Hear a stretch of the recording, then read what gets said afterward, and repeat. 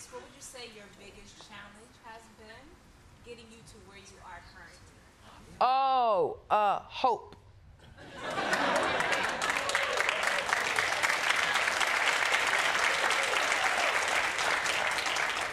People don't talk about how hard hope is.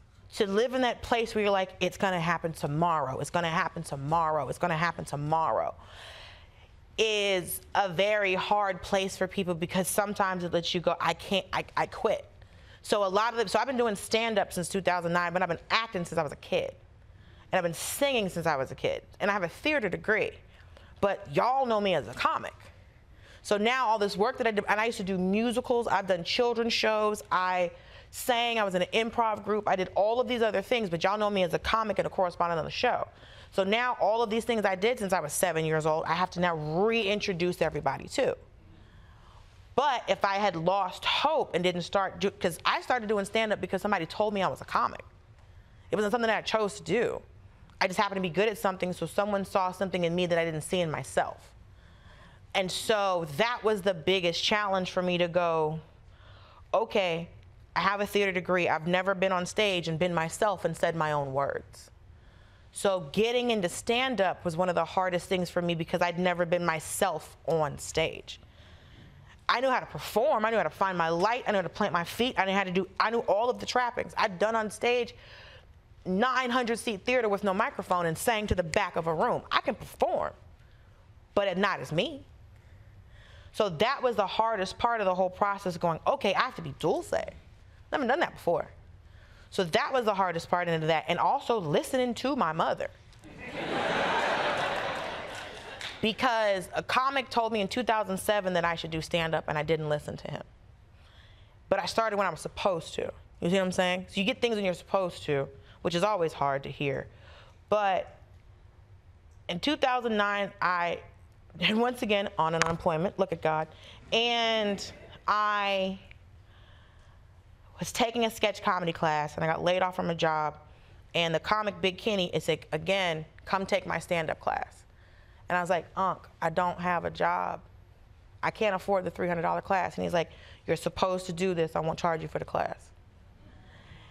And then I couldn't decide what to do, and my mother told me, because Big Kenny had been inviting us to shows for 2 years. He's like, you have to do this, you have to do this. I was like, nah, I'm good.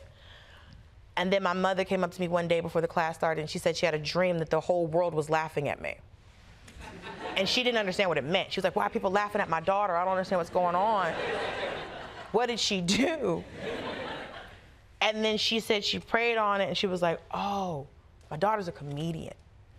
So because of my mother, and I didn't talk about this for a long time because he used to piss comics off. When I took a stand-up class, and my mother supported my choice to do stand-up. A lot of comics don't get that feedback from their family. And so I did it, and so May 12th will be my stand-up anniversary, and if someone can do math, that's what, 14, 15 years? Thank you, gracias. I went to school in Georgia, so I don't know what you want from me. But Gwinnett County, so I did okay, but I can't, the sixes and multiplication are funky. And so yeah, on the 12th, it'll be 14 years, but there were a lot of things from just like, I'm not sure.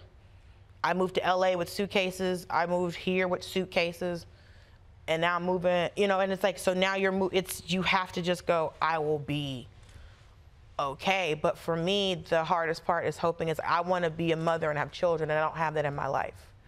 So the same hope that I applied to work, I now have to figure out to apply to this other thing. And that's even harder. Because I knew what to do to be successful in my career. I don't know how to hog tie some man. So, and that's when the Lord gave me my ministry of No More Broke Dick. And so yeah, the hardest part of any of this is hope, because you have to believe in you more than anybody else. And you have to love you more than anybody else.